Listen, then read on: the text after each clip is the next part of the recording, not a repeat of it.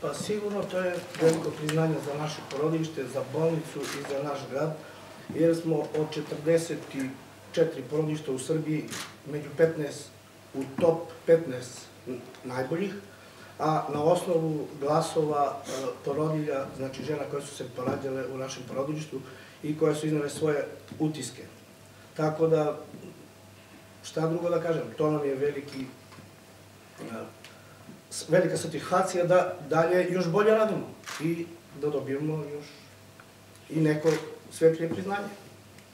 Ali u svakom slučaju nastavite se opremanjem porodilišta, kao što je rekao direktor. Znači, a u tome, znači, mi smo malo i otišli napred, znači, porodilište je opremljeno malo bolje, novi porodiljski stolovi su nabavljeni, onda klimatizacija porodilišta urađena i sad nabavljaju se novi instrumenti i šta? Dakle, ide se u korak sa vremenom, tako? Pa jeste, polako sve.